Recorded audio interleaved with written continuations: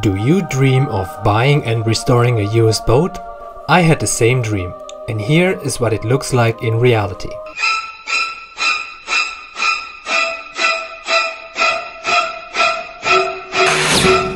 Alright, it's not that bad.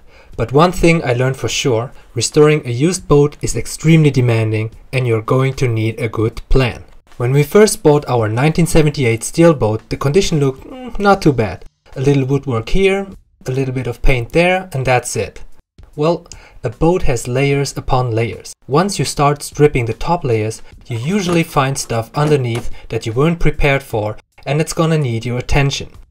On the boat, you need to follow certain principles, which, if not, could lead to disaster. So here's our restoration plan. First, we need to create a good base for building on top, so we have to start with the bilge, the hull, and the engine room.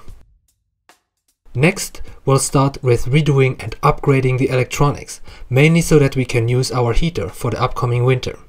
Next, we'll fix the leaking windows so that the bilge and hull remain dry going forward. Once all of that is done, we'll tackle the water system so that we can hide away the plumbing with the woodwork that comes on top. Then we can finally start with the interior refitting, putting in wall and ceiling panels and furniture, etc. Once the interior is done, it will probably be early spring so that we can tackle the exterior metal and paint works.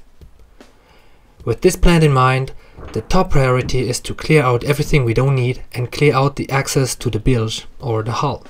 I ended up removing all of the glass wool because we'll replace it with something a little less hazardous for your health.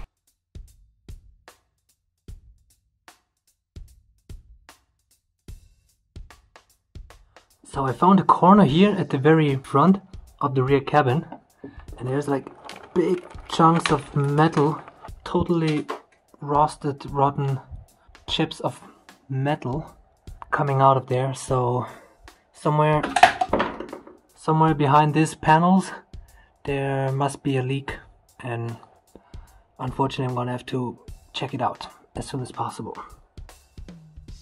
This is the exhaust pipe, and it's actually a wet exhaust, and upon inspection found that it's actually quite rotten, so we're gonna have to replace that as well. But for now I'm not gonna touch it too much. I'm gonna leave it because I still want to try the motor, and just for testing I'm sure it's fine.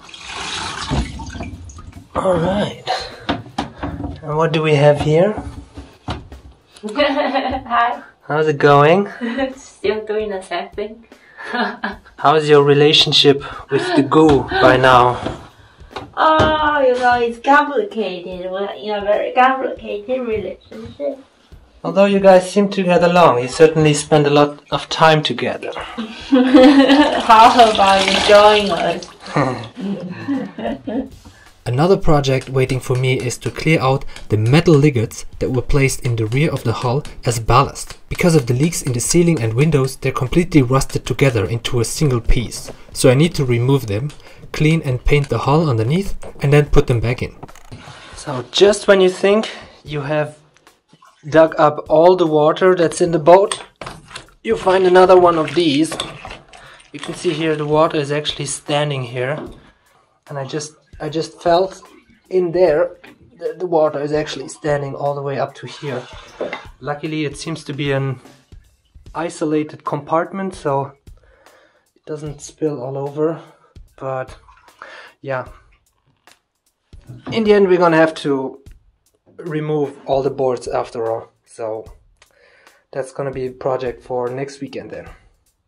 And that's the end of the third week of this restoration project. Once again, we learned a lot, we worked a lot, and we suffered a lot. And we are already looking forward to the next week, and we hope to see you there as well.